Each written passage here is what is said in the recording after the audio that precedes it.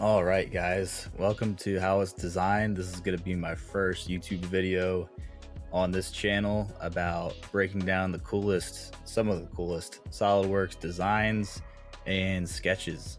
So for our first episode here, we got a hand grenade that's primarily made up of just two main parts. So let's go ahead and get into it. So starting with the main shell of the grenade, we're going to give it a cast iron material, and just by looking at it, it might seem like a pretty weird shape, but you're going to see that using that blueprint sketch picture we brought up earlier, there's an explanation for these strange curves.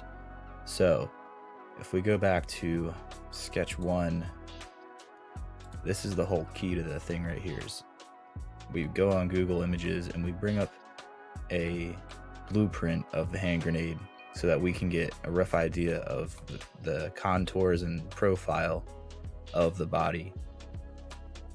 It even gives us a overall length to set the object to. So once we have this imported into SolidWorks, it's going to make our job a lot easier. So starting with a main sketch that's going to set up the first revolve, you're going to see how we're going to use this sketch picture effectively. Let's turn this on. So if we shell this in half, normal view, you can see that all we're going to do for the first sketch for the revolve is we're going to follow this contour here for the outer shell of the grenade, like so.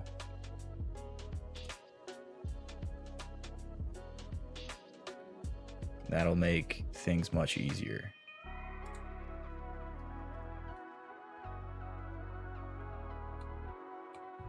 Now, once we do that, all we have to do is select that profile and revolve around the central axis. Now we have our first to scale revolve. Moving forward, we're going to set up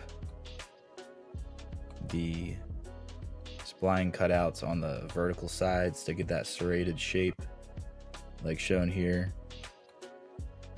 So what we're going to do is do a triangular cutout on this surface, this face here, and then we're going to use that to do a swept cut as our second feature, like that. So if we open this up,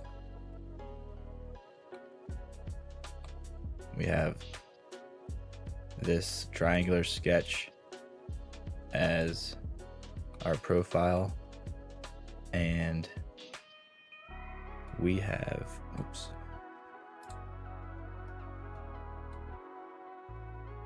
this outer spline as our path. Hit OK. Now we've got our swept cut. We're going to pattern it. Looks like some sort of fruit now. And then our horizontal cuts are going to be using that sketch. Once again, if we do a normal 2, you're going to see that we're using the picture to get these cutouts for the second revolve cut.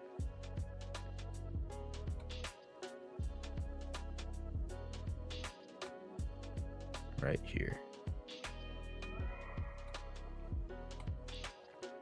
Hit OK, and that'll give us most of the work for the body.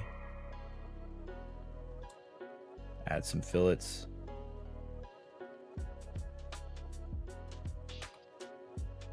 for cosmetic looks, and we're already finished. That's all it goes into about for the body.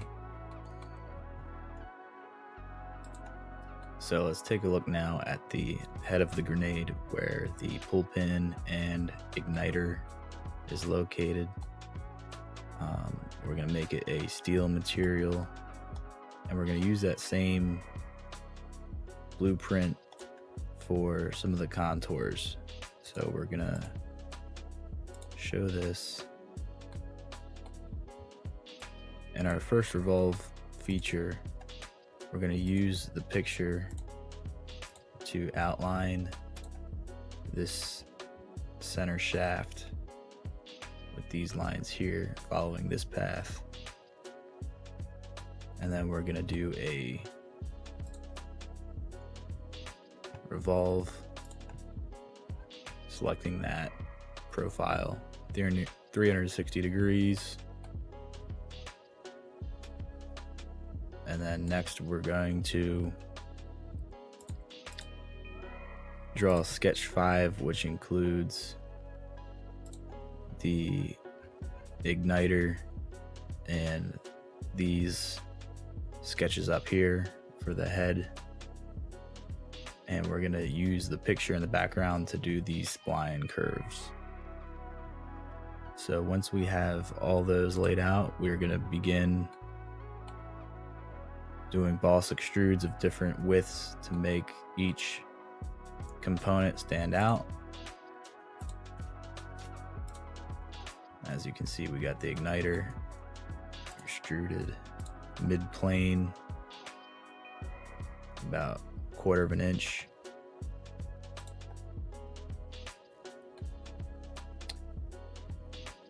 Next, we will add some fillets,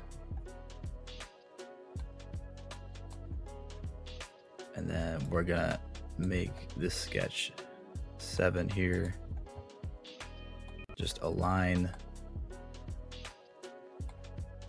in order to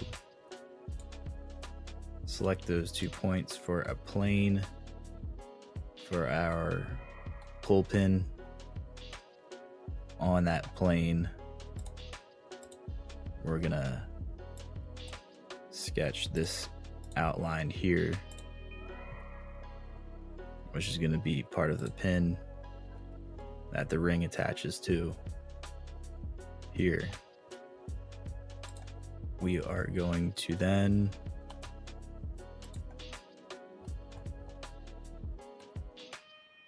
extrude it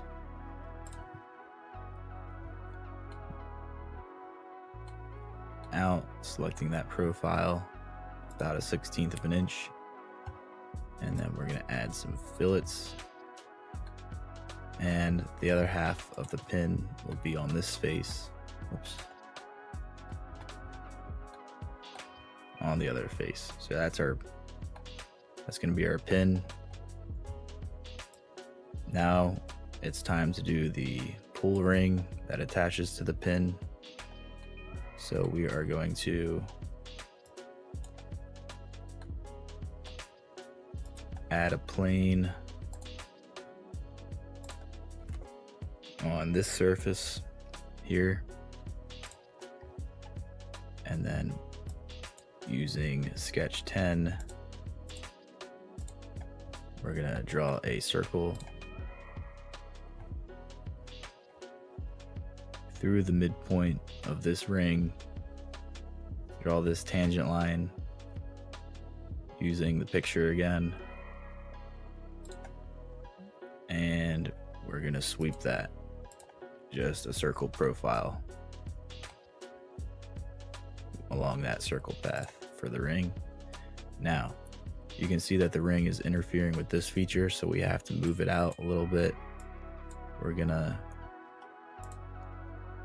select sweep 1 and hinge it about the line in sketch 10 that we drew tangent to, about 30 degrees upward, so that it's out of the way. Hit OK. And then we're just left with more fillets.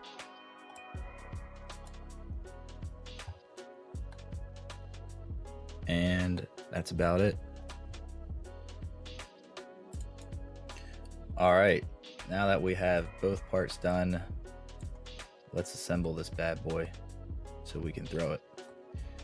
All right, so we're first gonna mate the, get rid of this, do a concentric mate with the body and this shaft here.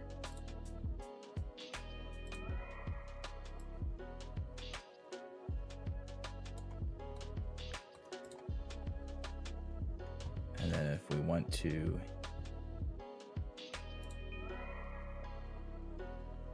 do a parallel planes,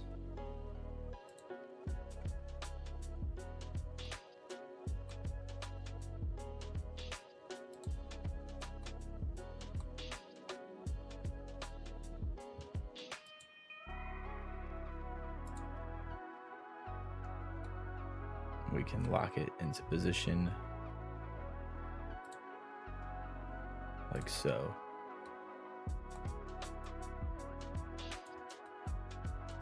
And then all we got to do is a coincident mate to make it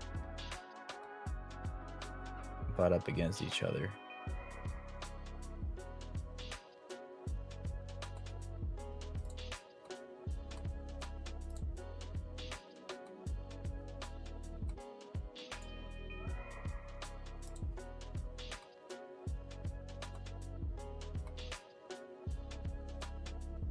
And there you have your completed hand grenade. This is my first video of how it's designed, and I hope you guys enjoyed it.